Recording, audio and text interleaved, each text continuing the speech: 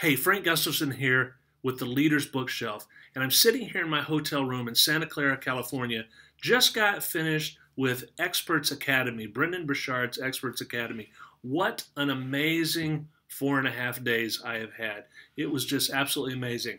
So it wasn't a lot of downtime, but in my downtime, I did finish Erin Smith's latest book, Master the Start. 10 steps to get out of your own way and create your dream business.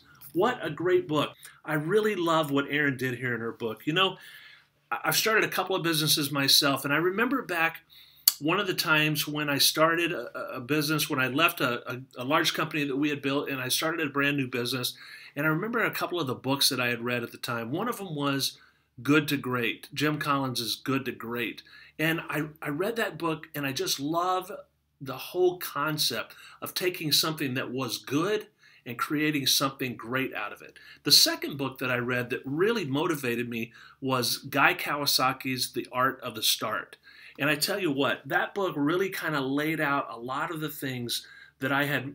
I'd been in this business, the business that I was in for 16 years. It had been 16 years since we had started a brand new business. So some of the things I had forgotten, some of the things I had blocked from my mind, because always when you start a brand new business, there's going to be this certain degree of tension or consternation or just turmoil that you go through as a part of the process of starting a brand new business. So some of that stuff you just blank out of your mind.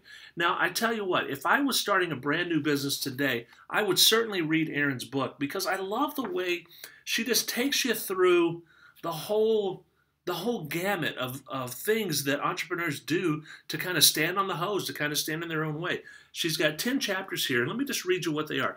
Number 1 is get yourself ready to start. Prepare yourself for entrepreneurship. What to do to create a business around you. Understanding business models. Define your whys. Understanding your why is so important in everything that it is that you do. Whether you're going to start a new business or you're going to create something new or just anything that you're going to do, you have to understand why. You have to understand why you're going to get up tomorrow morning and go to work. The why is so critical, and Erin really does a good job of laying that out here for entrepreneurs and potential entrepreneurs. Redefine your beliefs. Prepare for self-sabotage. Research your idea. Define what will make you stand out, and putting it all together. Now, some of the things that Erin talks about as she kind of closed her book, one of the things that she said was there's a huge difference in mentality behind and between the statement I can do this and the statement I will do this. You can start a new business. You can create something new if you want to get out there and do it. The biggest question, and there's a huge chasm between these two questions. Can I do it? Will I do it? You can do it. The question is, will you do it? There's a big, big difference there. One of the things I love that Erin says is really to start referring to yourself as an entrepreneur. That is so critical to understand that you are an entrepreneur. If you decide to start a business, guess what? You're an entrepreneur before you made your first dollar.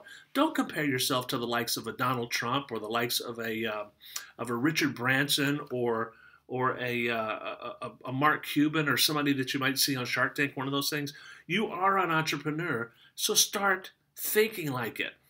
One of the things that I love that Erin points out in this book is you don't have to have all of the answers to get started, but you do have to be willing to learn.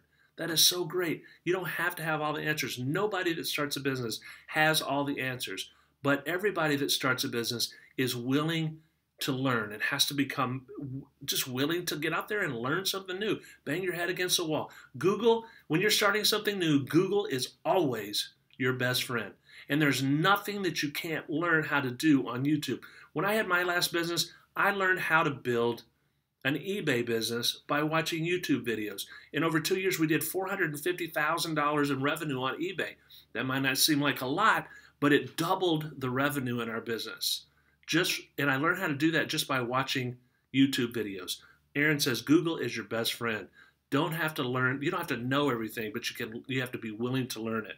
And then the last thing that I want to talk about is kind of how Erin ends up the book. And she says, when you're through with this book, the time for wishing and wondering and hoping is over. It's time to get out there and get yourself started. So grab yourself a copy of Erin Smith's latest book, Master the Start, 10 Steps to Getting Out of Your Own Way and Creating and Create Your Dream Business. Master the Start. You can find this book on Amazon. I'll have a link to it in the show notes if you want to check it out. It's a fantastic book. Highly recommend it. Get out there and get yourself a copy. Master the Start by Erin Smith. I'm going to put a link for a great document that you can download from Erin. It is 50 ideas to start a business with. And the link is going to be bit.ly/50start, 50start, bit.ly/50start. And I'll put the link in the show notes. So go take a look at this great document that Erin's got out there. Hey, until next time, keep turning those pages.